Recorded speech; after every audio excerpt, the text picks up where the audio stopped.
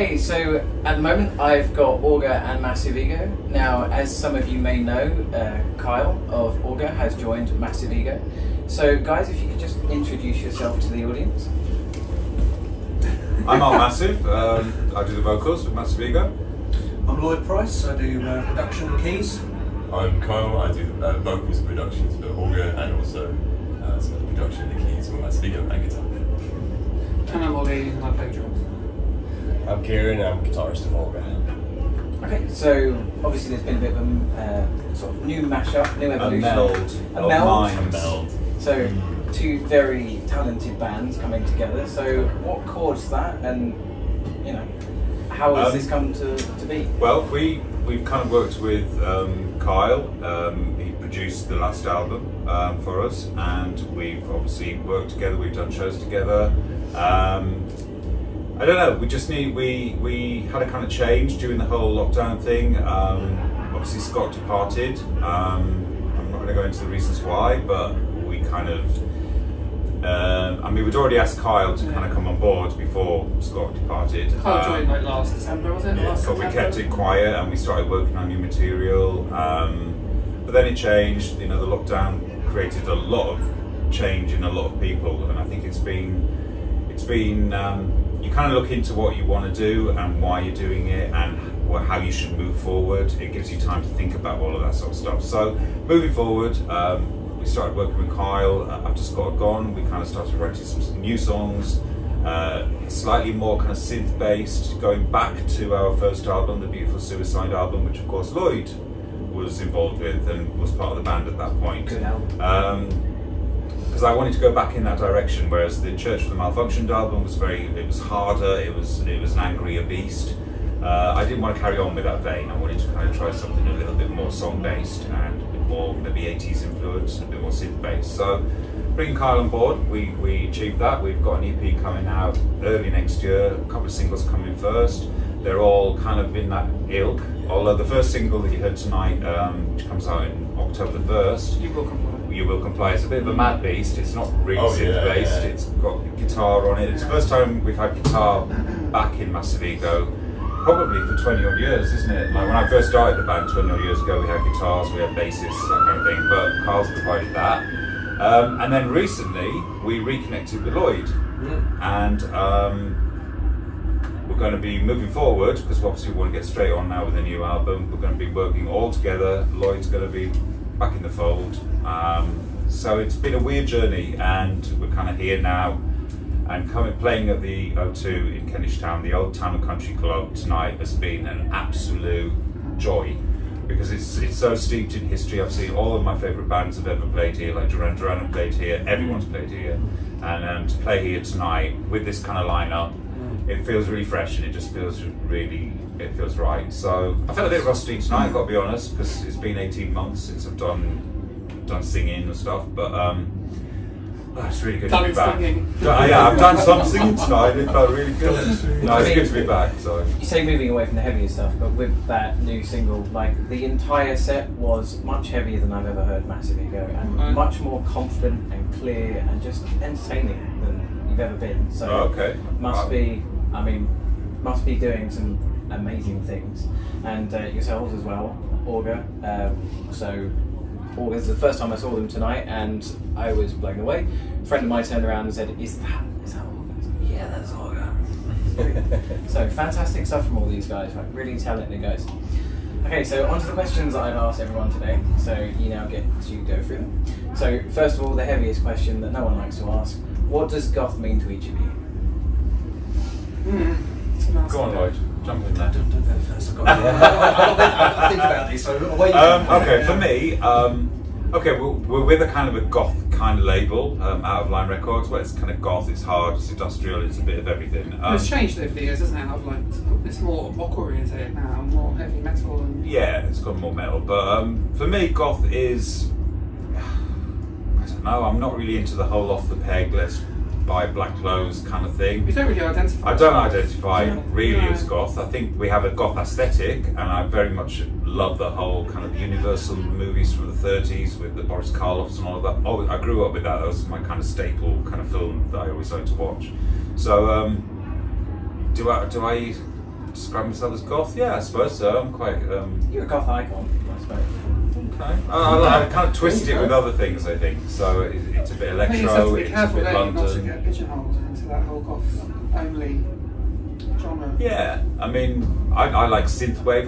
I like French synthwave. I like kind of Germanic kind of industrial beats, minimal beats. I like lots of stuff. So I think that's like the benefit of like the goth scene. I feel like it's an umbrella, isn't it? It is a real umbrella where everyone likes lots of different styles. So there's people who would call themselves goths that also love like quite some sort of modern stuff, and like sort of rocky stuff, and like the stuff from the 80s. And it's not really. It sounds like a pigeonhole. It sounds like, oh, you only do goth music, but actually, if you look at the spectrum of what people listen to, it's so wide. That's really positive. I mean, you'd be hard pressed to find a goth that doesn't like bands like Hylam, so into the old tribal stuff, and then Vengaboys.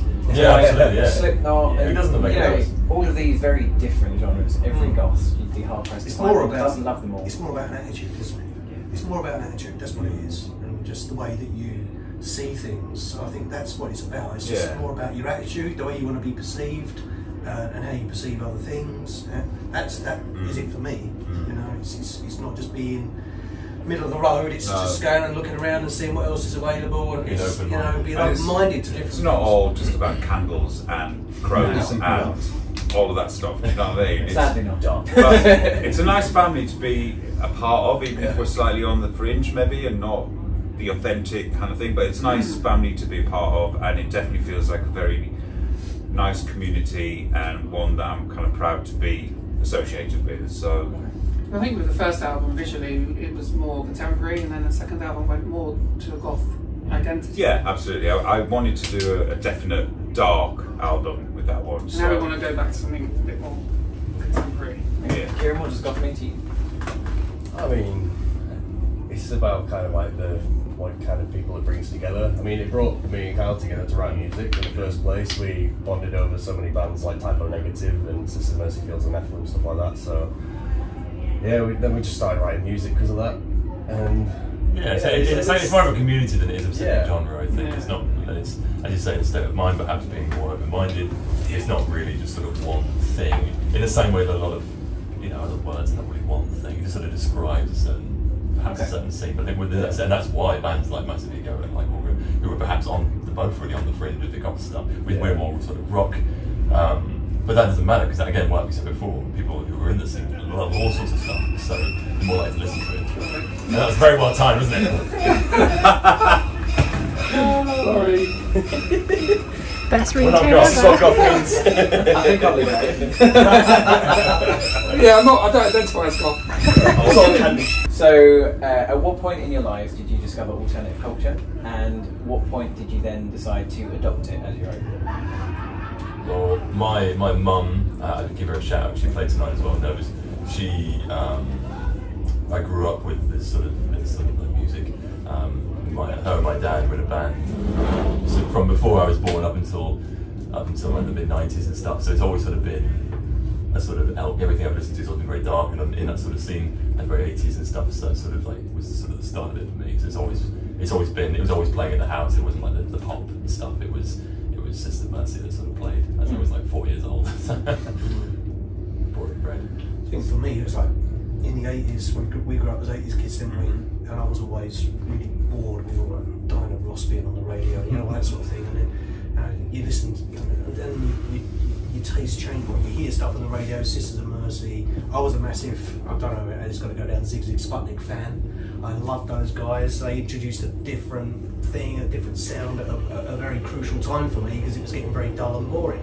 And so that kind of, that alternative look and sound, it just opened my mind, and that's what drew me to different things. Yeah, same for me. 80s kid, probably more on the mainstream side of things. Obviously being a fan of Duran Duran, Depeche Mode, all the usual suspects.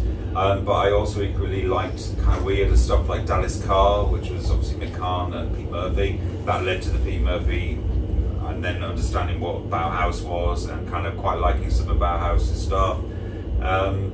I kind of dabbled in the darkness on that scale, but yeah, I was very much more mainstream kind of 80s kid. But yeah. Yeah, me too. Well, I'm a bit younger, I think, Well, Yeah.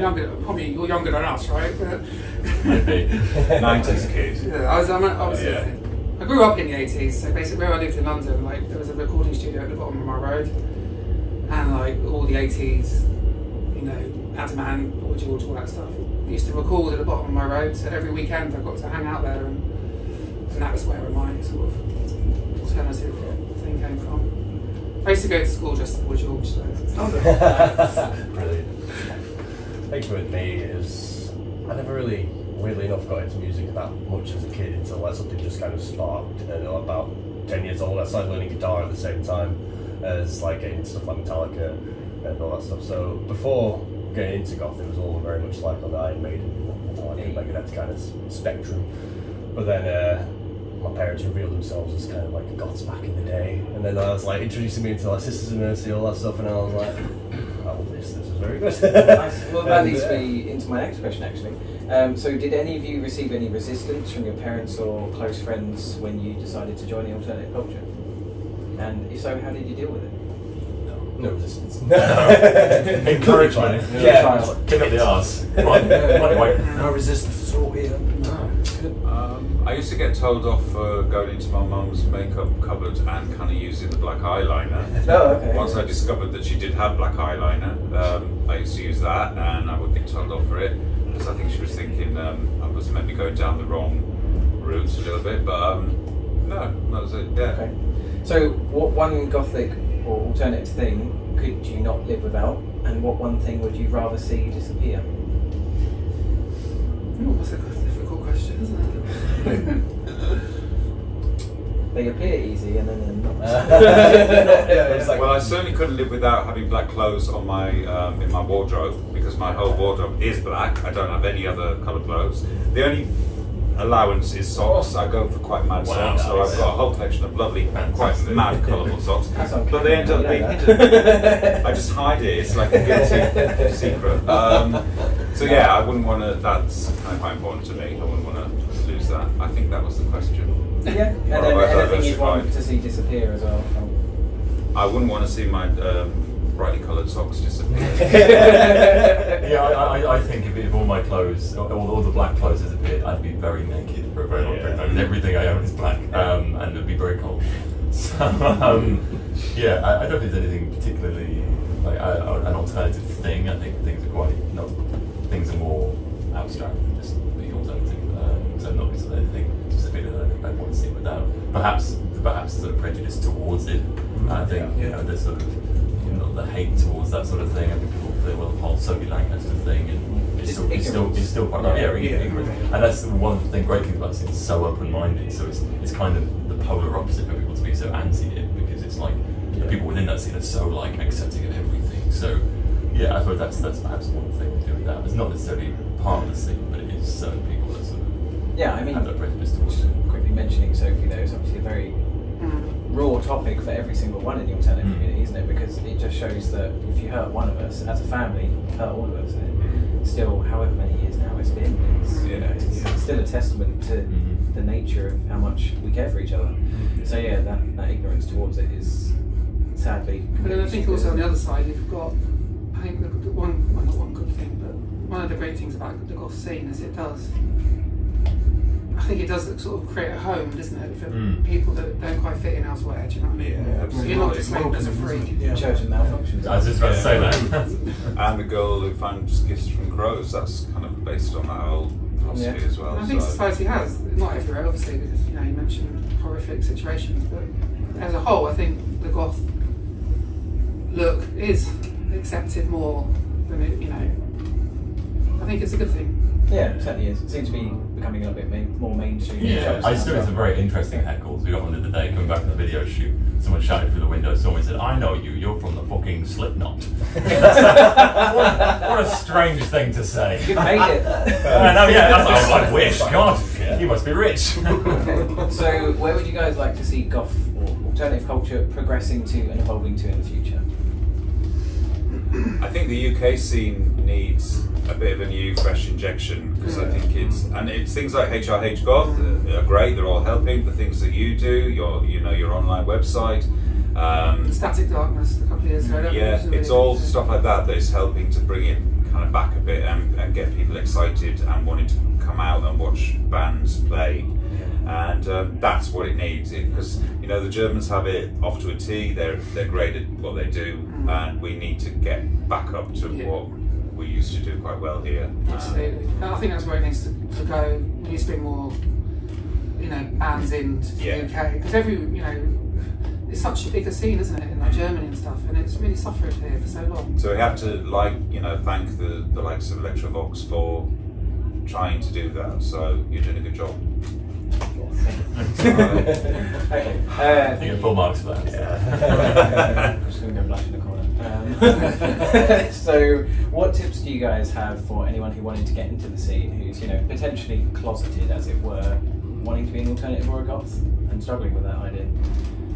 Other than just the obvious and just go for it. As I said, don't be worried about it. The scene is so open-minded and so accepting. You can't really do anything that not at least one person will like, and even if it's not their thing, they'll still give you so much support about it and give you tips and give you advice. It's a very sort of homely sort of community, so you have nothing to lose by it, everything to gain. Now you see that a lot. I think touching on the positive side of goth as well is that when you go to Germany to do shows, sometimes I go on stage and I think I'm not the slimmest person in the world, but then you look at all the other acts and actually there's no prejudice on this.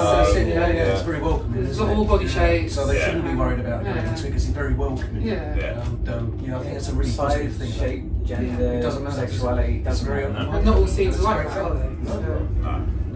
Okay. And just finally, do you guys, both bands, have any news you'd like to tell anyone watching? So any new music? Well, the new Massive Ego single is out on the 1st of October. It's called You Will Comply. We're going to do another single after that, and then there'll be an EP in January next year, and that's our news. We have Auger, we have a single coming out next month. Can we talk about the one you've just released? Oh yeah, Yes. Oxygen. Released one yesterday called Oxygen, which gone down really well. We're really pleased with the response from that one. This is the second one in a line of quite a few. There'll be one next month as well. Possibly the one after. It's kind of Daniel Graves has a lot to answer for. I know. He's kind of leading the way a little bit. He's put terrible ideas into my head, and now I can't stop. Well, a lot of labels are kind of following suit, and it is kind of the way it's going now. That it's kind of single. Yeah, my inbox always. Can you review a single? I don't like reviewing one song. Sorry. Yeah. Okay. Well, thank you very much for your time, guys. Thank you. Thank you for watching. Bye. Thanks a lot.